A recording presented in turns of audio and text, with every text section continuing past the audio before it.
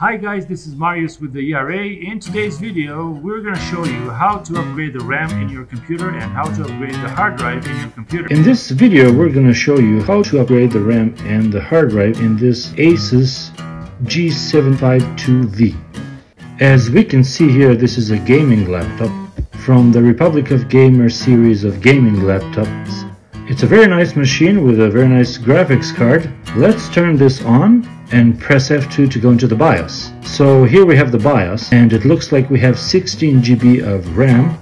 We don't know if there's 1 or 2 slots, but typically these machines will have 2 slots, and some of them will have actually 4. And as about the storage, let's go to the SATA configuration, and it looks like there is a hard drive there. Toshiba, I'm assuming that would be just a regular mechanical drive, and we're going to replace that with a solid state drive. Disconnect from power. Alright, so we should remove this back cover. Use a flathead screwdriver. We're going to lift that rubber tab, and there's a little screw there.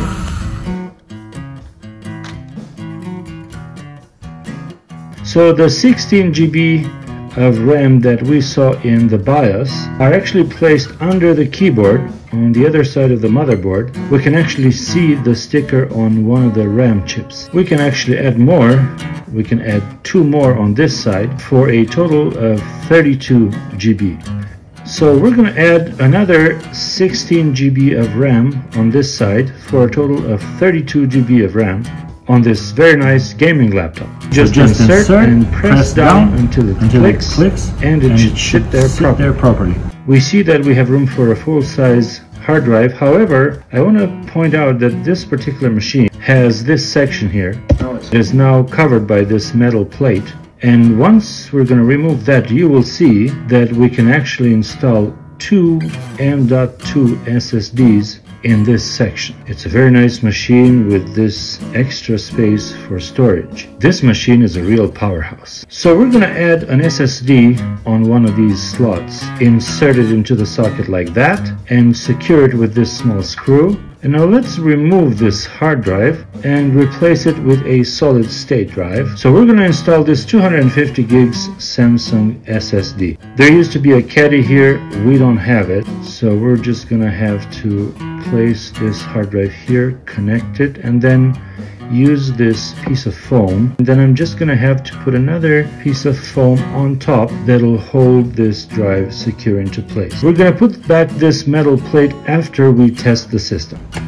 Put the back panel on, don't screw it shut yet. We're going to connect the power adapter, turn the laptop on, and then press F2 to go into the BIOS settings. It'll take just a little bit of time for the computer to register the new amount of memory. There you go. So now we have 32 GB of RAM, which will make this machine very fast and powerful. And now let's go to the SATA configuration under Advanced. Here we see our 2.5 250 GB SSD upgrade, but not our M.2. Turns out our M.2 was defective. Yours should work fine.